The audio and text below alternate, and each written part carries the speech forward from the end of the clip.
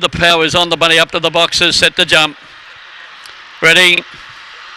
Racing, Aussie Casey jump good off the inside box, showing good speed there to go to the lead. Bunny Burgess getting over from the outside was Vanderlaar. They were followed back over on the inside. Aussie Casey a good way back to Divine Strike as they travel to the turn and well back Indian Light, Mr. Vision and White Quibble. They straighten over and the leader Bunny Burgess is well clear, full of running, and home goes Bunny Burgess. Too good for Divine Strike.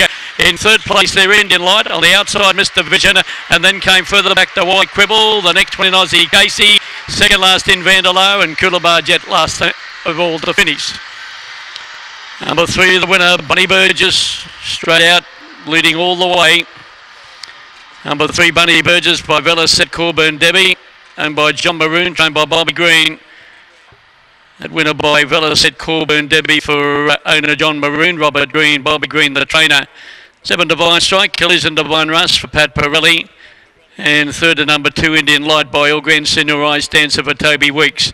Fourth to number 4, and that was Mr. Vision. They run 23.06, that run home time 6.99, and the official numbers 3, 7, 2 and 4. Now that winning margin 3.5 lengths, 1 1/4 lengths, 23.06, run home 6.99 after the 7th event.